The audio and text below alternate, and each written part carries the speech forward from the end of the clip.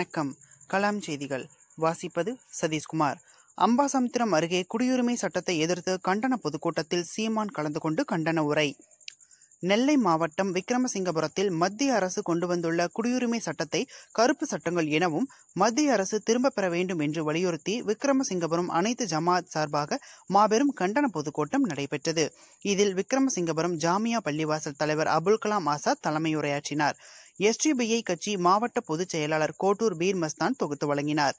விகேபுரம், டானா, கருத்தையாபுரம், பாத்திமா நகர், பசுவை பள்ளிவாசல் தலைவர்கள், அம்பை மேலப்பள்ளி தலைவர் ஷேக் தாவூத், நாம் தமிழர் கட்சி செல்வம் மற்றும் நாம் தமிழர் கட்சியினர் அனைவரும் முன்னிலை வகித்தனர்.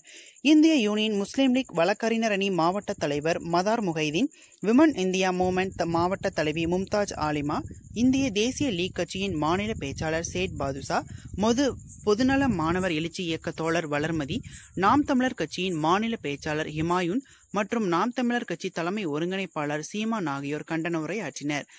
INLP தென்மண்டல முன்னாள் அமைப்பு செயலாளர் சையது அலி, டானா ஜமாஅத்தின் நிர்வாகி ஜாகிர் உசேன் ஆகியோர் நன்றியுரையாற்றினர்.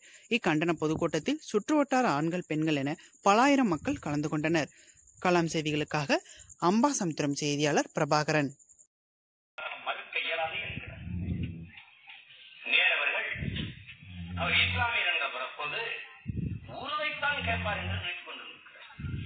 என்ன சாய்வு, நீங்க உருதை கேட்பீர்கள் என்று நினைத்தேன். நீங்கள் தமிழ் என்று கேட்கிறீர்களே.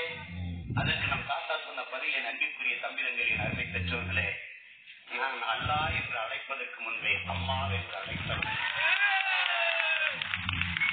இஸ்லாம் எங்கள் வழி, இன்பம் தமிழே எங்கள் மொழி என்ற முழக்கத்தை முன்வைத்த பெருந்தகை நம்முடைய தாத்தா தனியில் காகிதம் இல்லங்கள்.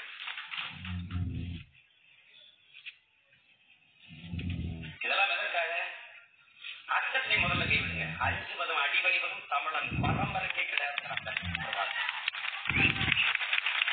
நாடு நம்மது, நாடு நம்மது. நான் உங்களோடு இருப்பேன், நீங்க என்னோடு இருப்பீங்க, நாடு நம்மோடு இருக்கும். தைரியமா இருந்த முதல்ல